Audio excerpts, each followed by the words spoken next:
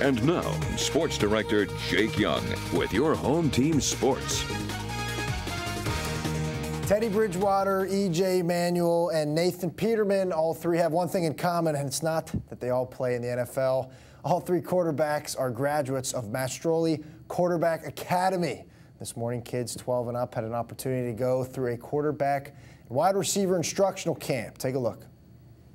Here, I want you to say big, quick, big, okay? Go ahead, get yours. Big, quick, big.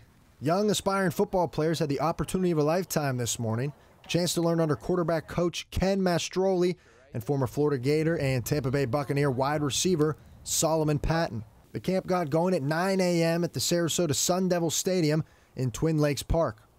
Ken, a former NFL quarterback with the Chicago Bears, has passed his advice down and trained 14 current and former NFL quarterbacks. You know, I've been doing this for a decade now, so it's like I'm seeing guys that have gone on that I've coached in high school, that some of my guys are now playing in the NFL. So it's kind of a neat thing to see some of those kids kind of grow up and become leaders and become just better football players that maybe just started out and you saw the struggles, and you start to see the age groups and how they change so much, and it's rewarding to see that a lot of times.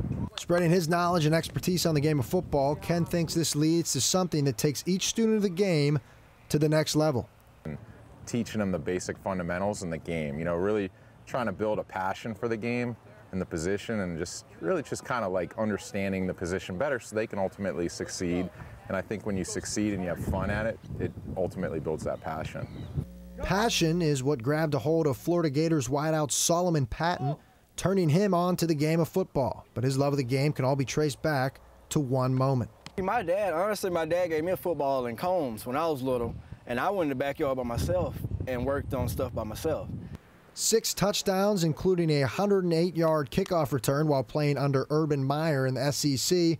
Solomon knows his calling now.